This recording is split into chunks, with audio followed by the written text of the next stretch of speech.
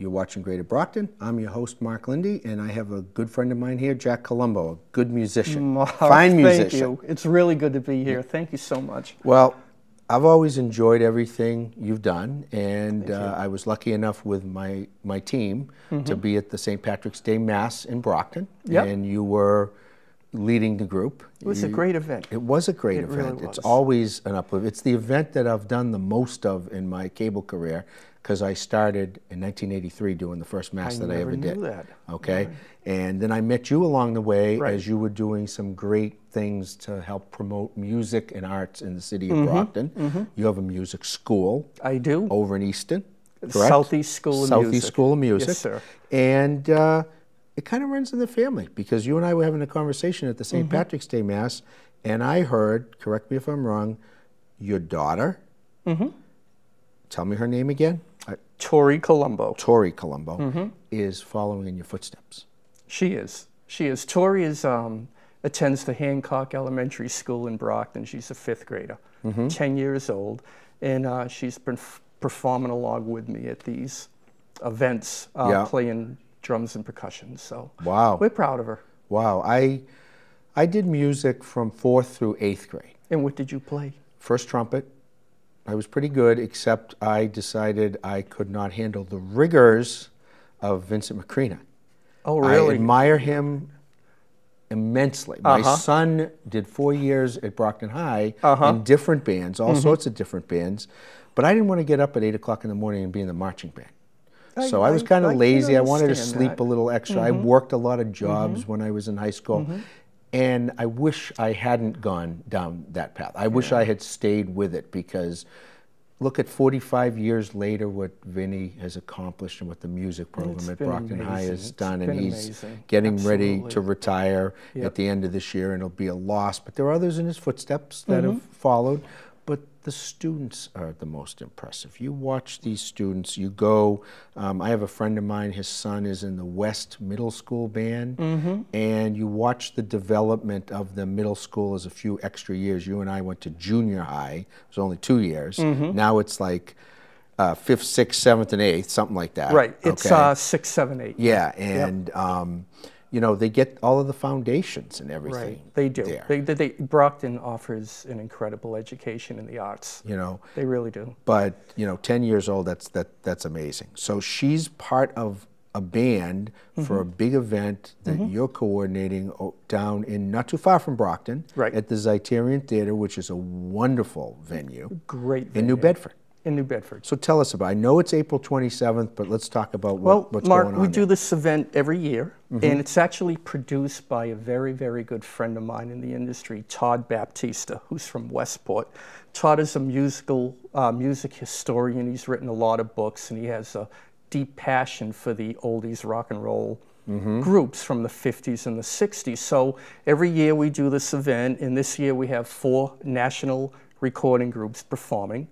And I music direct the event and arrange and play keyboards, and I have a group of musicians along with me that perform on stage, and we back these groups up. Now, one of them was here last summer at Prova. Okay, it was Charlie Thomas's Drifters. Yes. And from what I saw in the paper and what I heard with the buzz on Facebook and social media, people really enjoyed that. We had a great time. Yeah. Yeah, Charlie Thomas is an original drifter. You know, there are always 4 drifters. He was one of the lead singers. He's been a drifter since 1959. Wow. You know, along with Benny King and, you know, Ellsbury Hobbs and Doc Green. So, you know, when you hear Under the Boardwalk and Up on the Roof, Save the Last Dance for Me, you know, he's on them.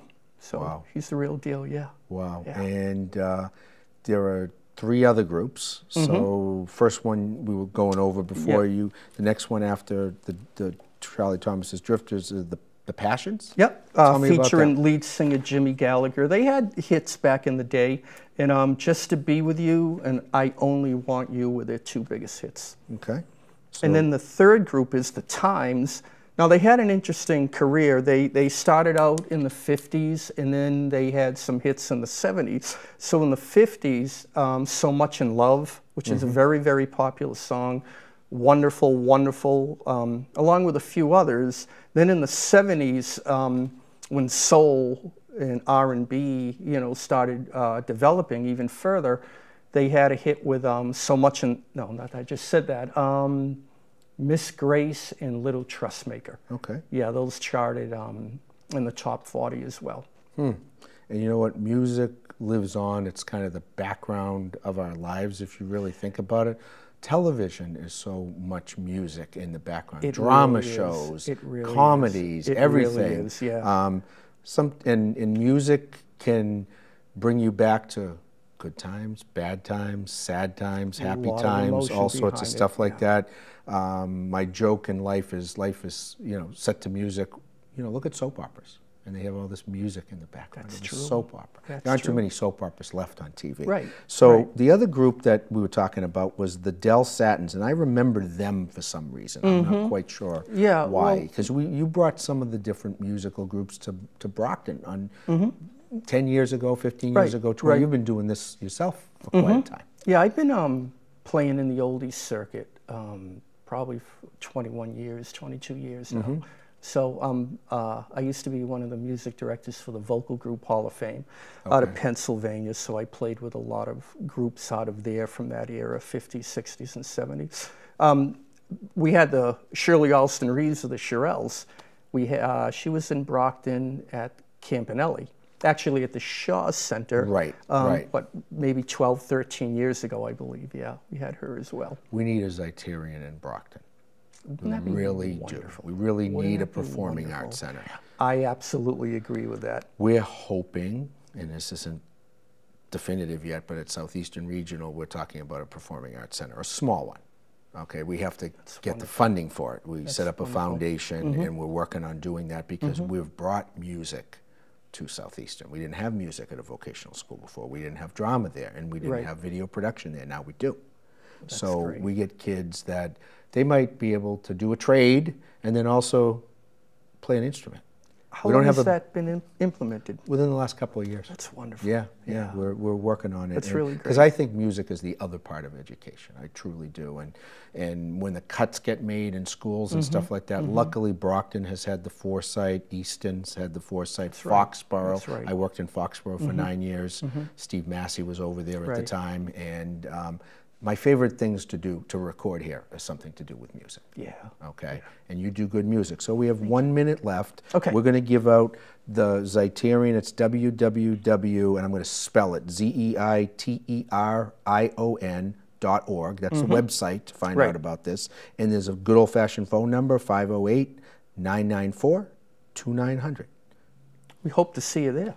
I hope I can go. It's going to be a great show. Thanks, Jack. Thank you for the opportunity, Mark. What you're doing. Thank you. Back at you. And congratulate your daughter. I hope to do it in person. All right. Thank you so much. Thank you. Thank you. You're watching Greater Brockton. Mark Lindy, your host. Stay tuned for more events, places, people, and faces right here in the City of Champions.